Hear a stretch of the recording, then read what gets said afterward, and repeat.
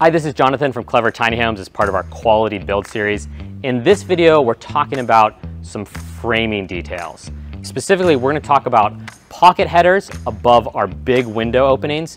We're going to talk about protection we do against electrical and plumbing, and we're going to talk about some details to make this very strong for earthquake and wind.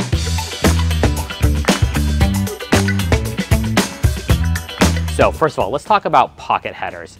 What is a pocket header? Well, and what is a header? Well, first of all, a header is a structure that goes above an opening, like a window or a door. And the goal of the header is so that the weight or force that comes from that roof doesn't push down on your window, which is not designed to support weight. It distributes the weight across the window into these studs here that are designed to support that weight. Now, there's a few ways to do headers, but on our big windows, where we have these really big headers, we put in what are called LVLs. LVLs is this engineered lumber, and we put them in pocket headers. What is a pocket header? Well, a pocket header basically means that the header isn't the full width of the wall, which is often what happens. It's got this interior pocket. Why does that matter? It matters because we can put insulation here.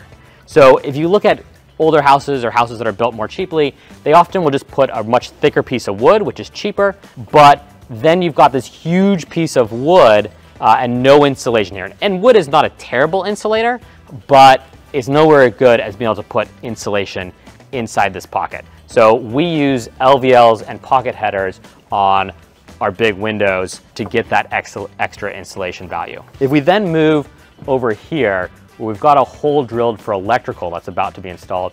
You'll notice these plates, these metal plates we put in. We put them here. You also notice them down here at the bottom where you see that there is some plumbing being run.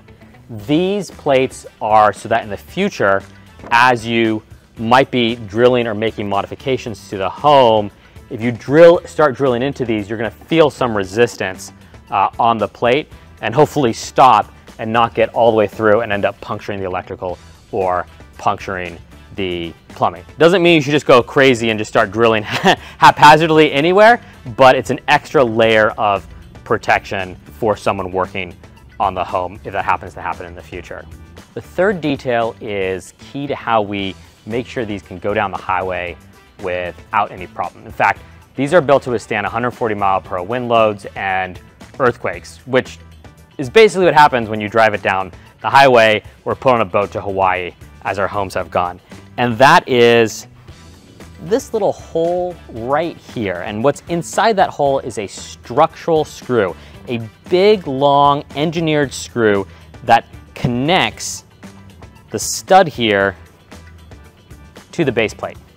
And this is not a normal screw. This is a screw made by Simpson Strong-Tie that's engineered to provide a connection, a strong connection between this wood and this wood such that it can't pull up. Normal nails you can pull apart. If you've ever stepped on a board and pulled the nails out, this screw prevents that.